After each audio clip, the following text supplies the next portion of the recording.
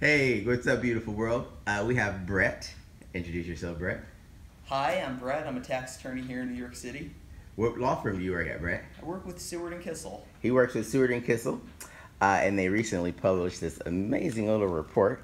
About to publish. About to publish, so you can't get it. It's hot off the presses. So I'm letting you guys look at his email address there and send him a lot of tough questions about taxes. And so this is Maureen, who's picking her eye. Hi. Hi, and Maureen is from? DC, Cogent Law Group. And so she's another tax aficionado here in the legal space. And so me and Maureen were in South by Southwest, and we gave a brief video talking about taxes and why paying your advisors in cryptos only might be a bad idea from a tax perspective. And Brett was like, hey, I have some thoughts about that he would like to share. So go at it, Brett. What are your thoughts? So when you get paid in crypto, the value of that crypto when you get paid is actually taxable income to you. And if you were to later sell that crypto, you'll have a gain between the value that on the date it was received and the value as of the date it was sold. If you get paid in crypto, you have to pay taxes on that, so you're going to want to later sell it so you can pay your taxes unless you have other money elsewhere. And then when you sell it, you have that additional gain, so you have even more taxes. So getting paid in crypto is could be lucrative if it goes up a lot in value, but if it doesn't, you're still going to be stuck holding the a tax bill at the end of the day. Right. And I guess if you have cryptos now, or if you're getting paid in cryptos nowadays, there would be a loss too. But I guess even from the time that you get those cryptos, so those crypto to crypto transactions are taxable Absolutely. events. So since they're taxable events, what does that mean to me as an advisor? Say I got, let's say I got 100,000 cryptos, right? 100,000 tokens, and at the time they're worth 2 pennies, right? $2,000 bucks.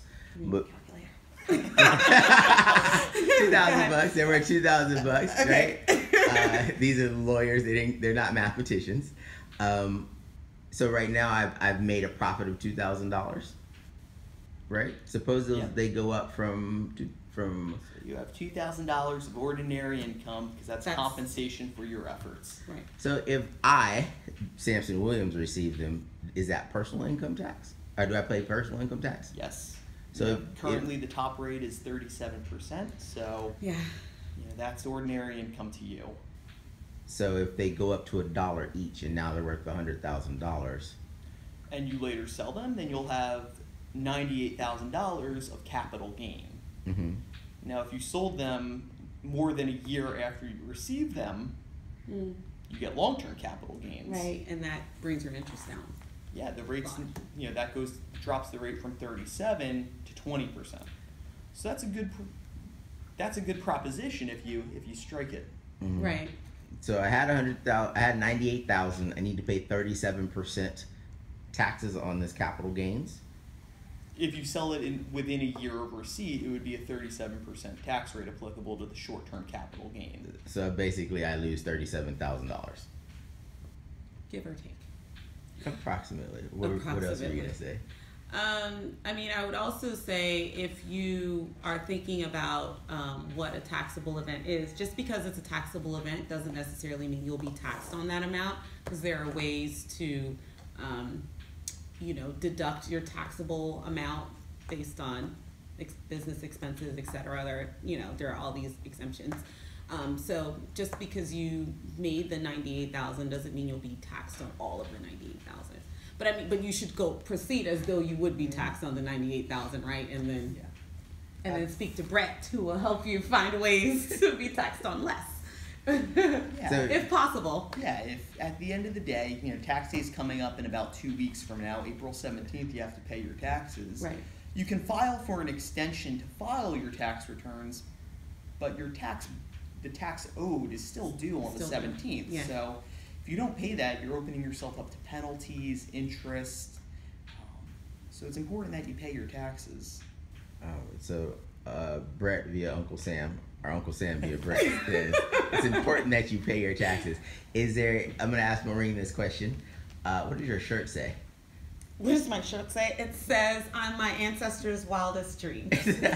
And So that's undoubtedly your ancestors' wildest dream was to, as Brett says, pay your taxes. probably not. But. What is that? What is that one morsel of information that people need to take away about cryptocurrencies and taxes? I would say that if you have any questions or if you're concerned about what your tax bill would be, that you should speak to someone who is familiar with taxes and how you should pay them and things of that nature. I think we should stop relying solely on, Reddit and other websites that What's are wrong with giving Reddit? sometimes you get misinformation from those websites. Yeah, I agree. Talk to your accountants. Mm-hmm. There are services out there that look like they can be very helpful for determining what your taxable gain or loss for the year with respect to your crypto activities are. Explore those. If they have good reviews, highly recommend looking into that service as well, in conjunction with what your accountant's doing for you. Cool. Okay. So, Brett, how do people reach you so that you can do their taxes for them? First of all, I'm pretty sure you're not crunching numbers, right? I am not. Let's be clear. Okay, but yes, how can we reach you? If your company is thinking about an ICO, we advise a lot of crypto hedge funds, something like that, then I'd be happy to chat. I work at Seward & Kissel. If you Google me, my LinkedIn or my profile for my law firm should come up. It's Kotler, Kotler, @sukis.com. That's my email address. Brilliant.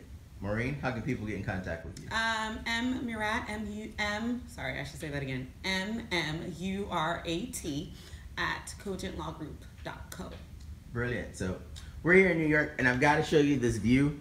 You can't really see it. It's a little, not small, foggy today. But way out there is the Statue of Liberty. So, if you ever come to New York, you should actually go visit the Statue of Liberty. And Brett is always happy to have you come drop by, have a coffee. And where can they download a copy of this report when it comes out? So we're going to publish it on our website, and we're asking a few outlets to cover it. So you may be able to reach it through a few different websites. But if you look on LinkedIn, I'll certainly share a link to it. But it will be certainly published on my law firm's website. Brilliant. Thank you guys both. All right.